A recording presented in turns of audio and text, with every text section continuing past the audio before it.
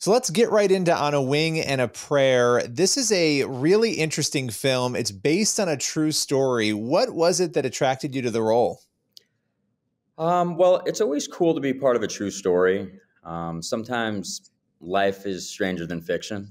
And in this case, these harrowing events that these people lived through, and the character that I play in the movie, Carrie Sorensen, sort of heroically helping to guide this plane to safety and allow Doug White, with minimal flight experience, to save himself and his family, is a pretty remarkable story.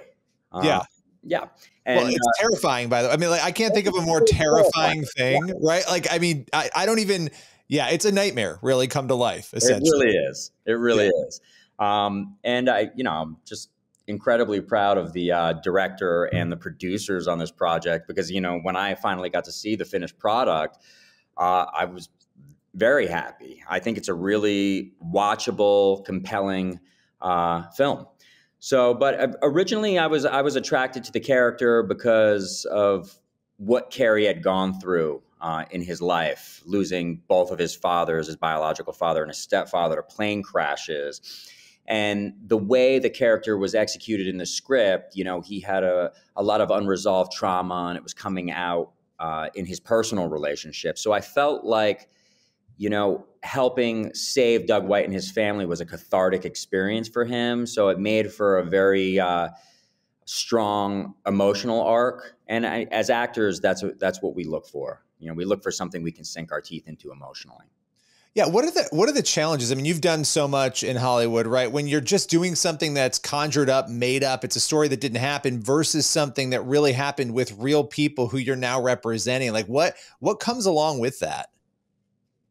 Well, there's a lot more responsibility, when you're telling true life events where people were profoundly impacted.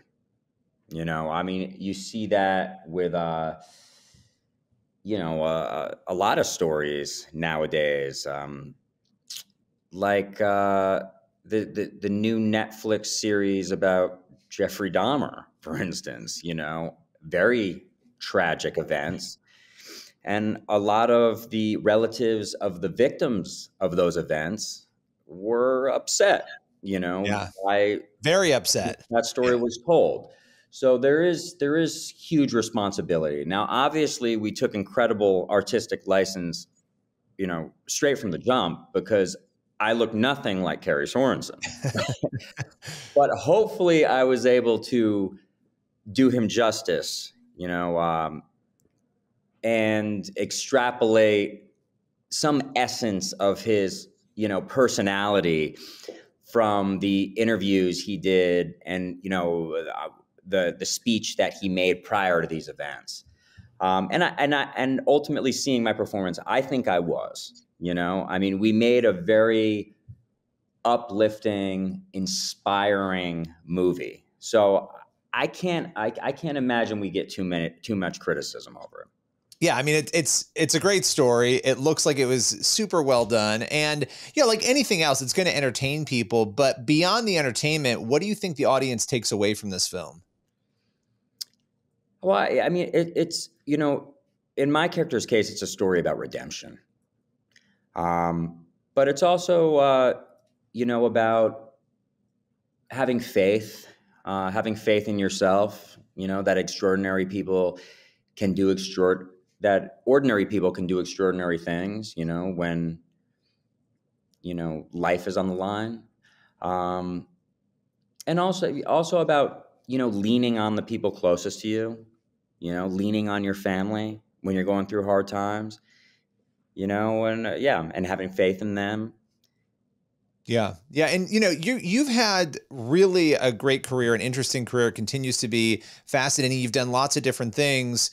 What is unique about sort of that faith and family friendly space, that you have found interesting to work in?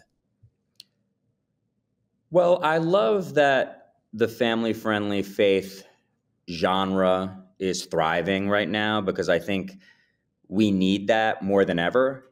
But what I love about this movie is that I wouldn't call it a faith-based movie. I mean, I think it really bridges the gap between the faith-based content out there and mainstream content.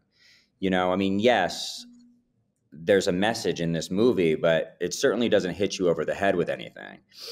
And I mean, nobody likes to be hit over the head with any message, be it a faith-based message or not. I mean, generally we find that a little annoying. And this movie is far from that.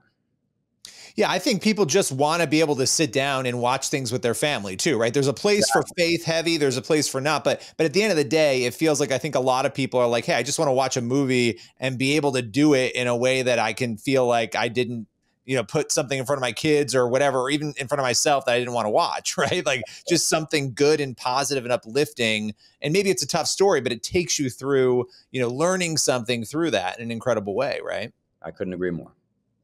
Now, your own journey is, fascinating. How has for you, just sort of looking at, faith in your life in general, I know you've gone through things. I know it's sustained you. What has been that role of faith for you just in getting over some of the big things in your own life?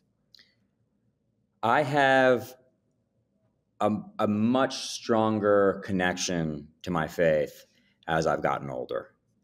I don't know if it's because over time life just humbles us all and we need to look to something bigger than, our problems on this earth.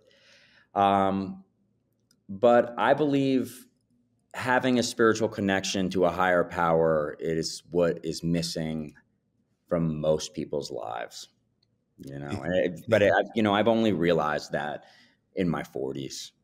Yeah. Well, I know you've gone through, achieving sobriety. You've gone through things and you've openly talked about them, which is also great because not everybody does that. Some people, they go through things and they don't ever want to talk about it, and that's their right. But you've talked about that stuff and you've been open about it, and the spiritual journey sort of come out in some of that. Is it hard to be open when you're a public figure like that about those personal things? Yeah, it was hard back then. Yeah. It's not hard now. You get used to it and you move through it. I think it's just life is so much easier when you are authentically yourself and when you're honest. We overcomplicate things, as human beings, because at the end of the day, we're all flawed, and anyone who,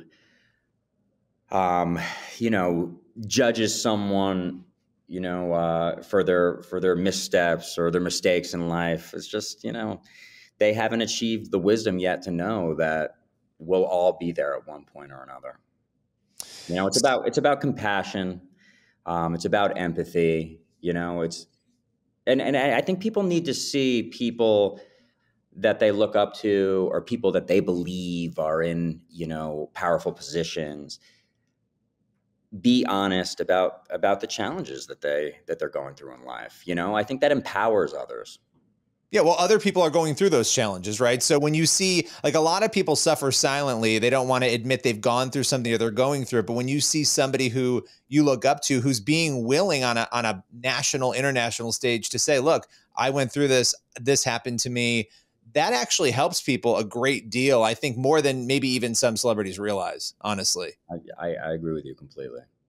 All right. So final question for you. We're obviously talking about On a Wing and a Prayer, really incredible film. But this is a question I've been asking people a lot lately, and it might catch you off guard, but I'm just going to ask it because I'm always intrigued by the response. At the end of the day, when all is said and done, at the end of your career, when people look back and they look at legacy, what do you want your legacy to be? That I was a good actor. That's a simple one. Yeah. That's a good one. Yeah. Oh, I remember him. He was a good actor. I love it. That's all I need. I mean, I honestly, I hope I'm financially secure enough and feel satiated by my career enough and my achievements that in the final chapter of my life, I would just like to dedicate myself and my time to philanthropy, and maybe try to retire at the top. I don't need to act, until I'm in the grave. I feel like there's probably something else that I'm meant to do. Yeah. Yeah. I love that. Well, listen, I appreciate your time and appreciate you speaking with us today. Looking forward to having you back again sometime soon. Thanks so much, man. Appreciate the support.